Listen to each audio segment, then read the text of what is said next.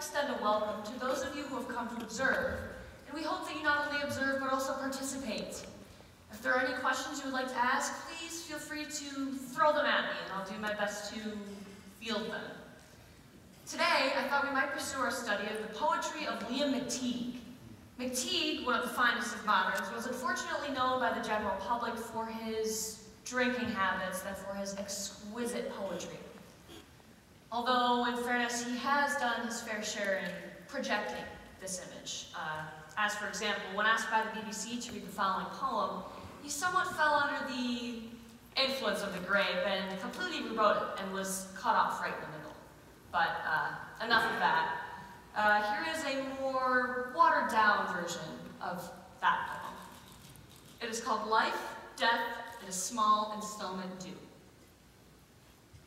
Kickingly, pantingly, scrawlingly, outwardly thrusting, in pain and shock and disbelief, hopingly, graspingly, aspiringly, trustfully demanding, through all pre-recorded, synchronized and sealed, impermanently impermanent, yet stripingly, sparingly, clingingly, scheming and striving, through millions of monuments, marbles and milestones, negating the ultimate, all interest canceled, repossessed. Liverpool, 1956. Well, that last part's clear. Did you want to comment, Mr. This is your father, isn't it, Molly? Yes, Miss Hibbets. Did you want to comment, Mr. Michelson?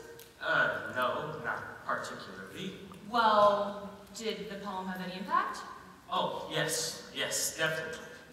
I see. Any other comments?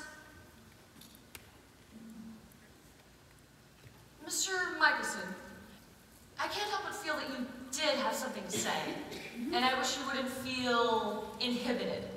Just feel free to speak. For example, what image did the poem suggest to you, if any? Well, it suggested the image of a fellow having quite a bit of trouble in the Household Finance Corporation.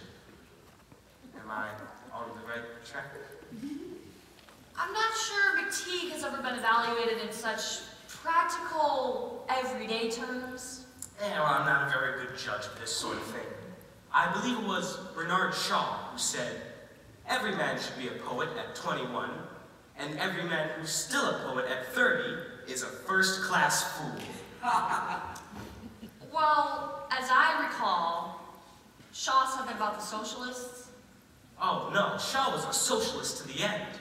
He said that about poets. How old is this McTeague, anyways? I'm not quite sure. I'll have to look that up.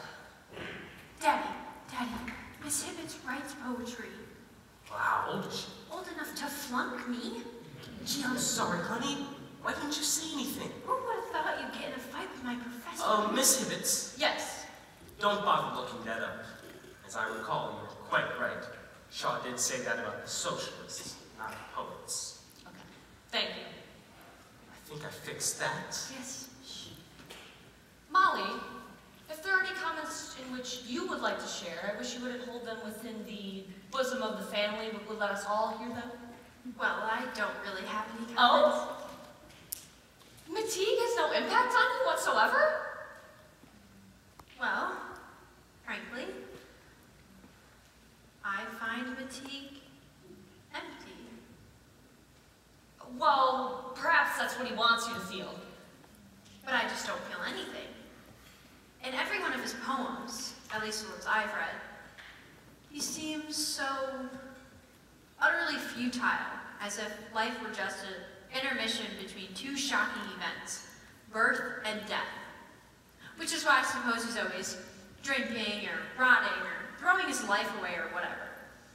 He seems so preoccupied by the fact that after the day we're born, we're just rushing towards death. Life is full of so many beautiful things, which he ignores entirely. In other words, I am in complete agreement with the previous speaker.